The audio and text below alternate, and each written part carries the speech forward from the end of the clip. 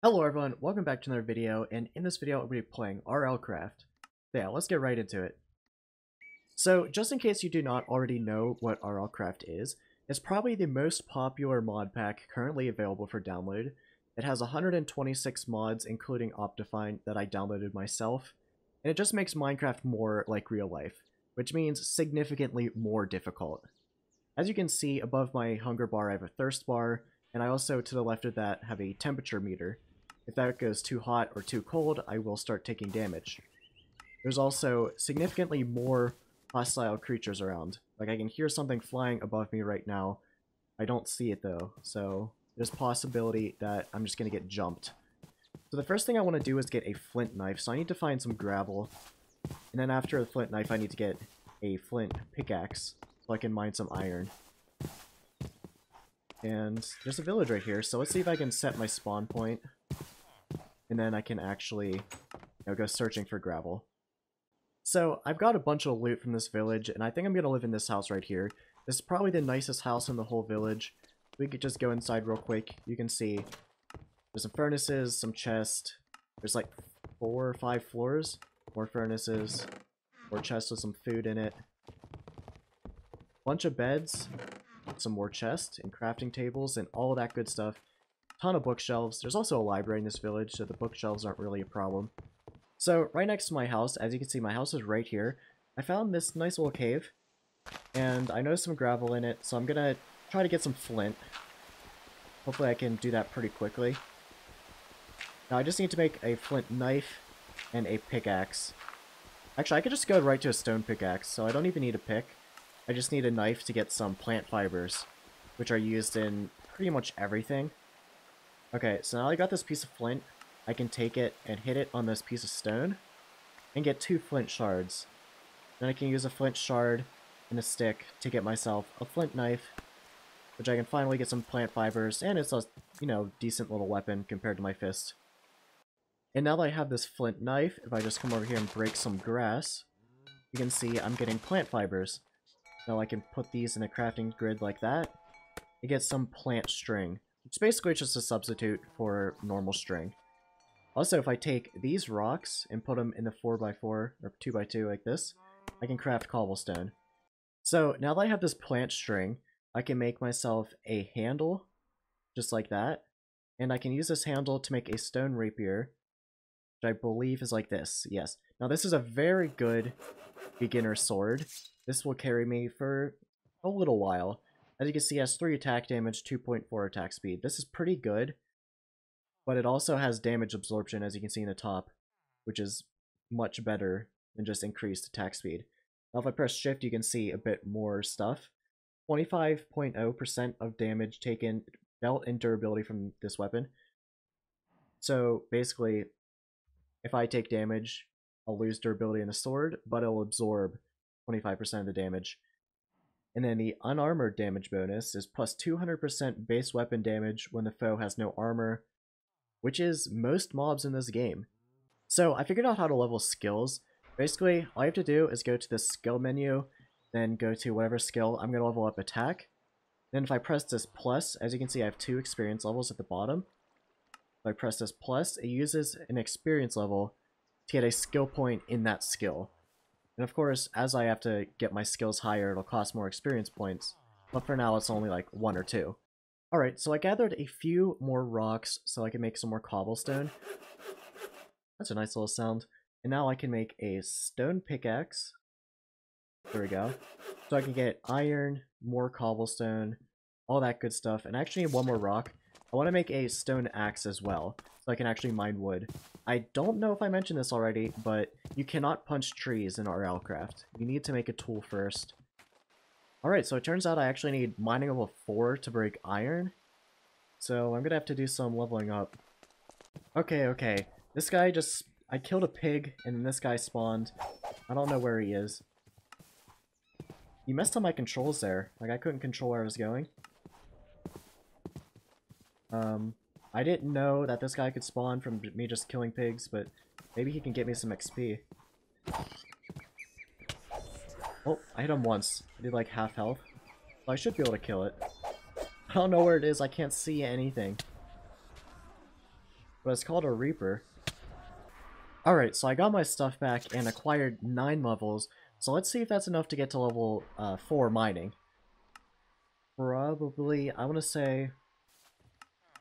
It is, good, okay. Now, if I take my stone pickaxe and go down to the mine shaft, or, you know, a cave, whatever, I should be able to mine iron now. Let's see if that works. Okay, let's see if we can mine this. We can, about time. I've never waited this long to get iron before in a Minecraft playthrough.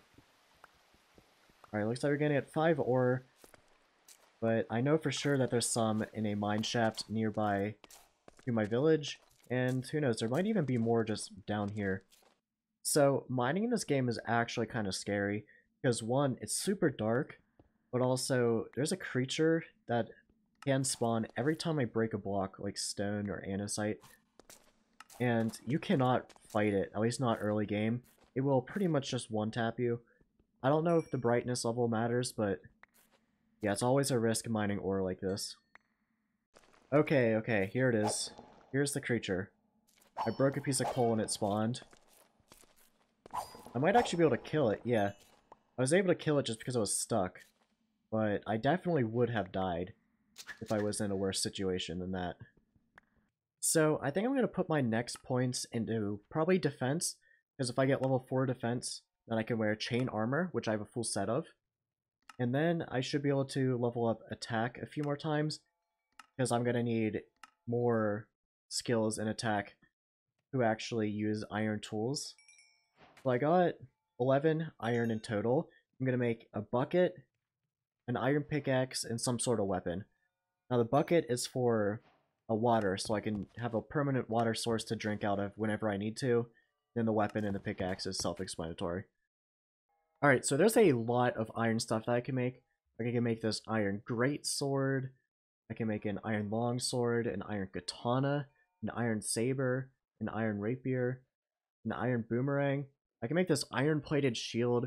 It seems like level 8 for defense and attack is the standard for iron stuff. I can make an iron glaive, an iron quarterstaff. I don't even know what that is. Yeah, I'm pretty sure, yeah, there's an iron mace, a battle axe, I don't know if I said that already, an iron lance.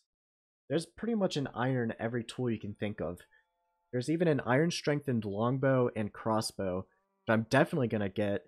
I'm probably gonna get both of these. Okay, I've decided that I'm gonna get the iron plated shield and the iron rapier, wherever it is. There it is. Crafted like this, and a shield, crafted like that. This little mod, I don't know what it's actually called, but it's super useful. I can see every crafting recipe in the game. It's just amazing. Would recommend. So, since I got defense 4, I can now wear chain armor, which is about twice as good as iron. And yeah, basically all I have to do now is run around killing enemies to level up attack and defense. There's a giant lion attacking me. I don't know if I want to fight it or not. It looks like it would probably win, but you really can't judge creatures by their appearance in this game. A lot of really huge creatures are easy to kill, a lot of tiny ones are difficult. Do I go for it? I'm gonna hide in a house and level up my skills first, so I don't lose any XP when I die. Okay. That was close. Now you see, it only did a heart and a half, but you can see my head down there is orange. So if he would have hit me like one more time, I probably would have just insta-died, even though I would have still had like 8 hearts left. So I learned this from a YouTube video. These guys that look super dangerous, they don't actually attack you. Now that guy over there, no, that's not an alpha. I thought that was an alpha. The alphas will attack you, but these guys, they won't. They'll just sit there while you can kill them. They give XP, and they also give this raw maca meat, which gives you like 8 hearts of absorption for a decent amount of time. So this stuff is actually better than golden apples, and just from killing a defenseless animal.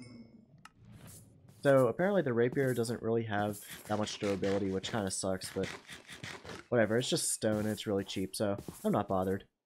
So that was actually pretty good timing for my stone rapier to break, because I just got enough experience to level up to attack 8. which means I can now craft those iron tools that I was talking about. I don't have any sticks right now, so I'm gonna have to get it. Actually, let's check my chest. Yeah, so I'm gonna have to go out and get a stick, then I can craft the iron rapier, and we can test it out. Alright, so I'll make the rapier now. All I have to do is craft a handle. I'm pretty sure it's exactly like the stone one, just with iron. Goes out like that. Yes. Look, this thing looks powerful. Now this is the highest attack speed weapon that I could find that's iron. Oh, this guy's like Reforge? Its quality is thin. It has plus 10% attack speed, but minus 5% attack damage. I'd say overall that's positive, because it does have the plus 200% base weapon damage when the foe has no armor, which is most mobs. So this is still a good weapon. But let's craft the shield now. Now I know I had to... Yes, I had to make the crude wooden shield, which is planks and a stick in the middle. Now, you can't just craft planks like this. You actually have to... I'm pretty sure you have to put them on the ground and then right-click. Yes, there we go. How many did that give me? 2. That's not very good. Oh, I have to click the exposed wood part to get the planks. Alright, so it actually gave me a different amount of planks each time. Whatever. Let's make the shield. Pretty sure it's every slot except for the 2 corners, yes.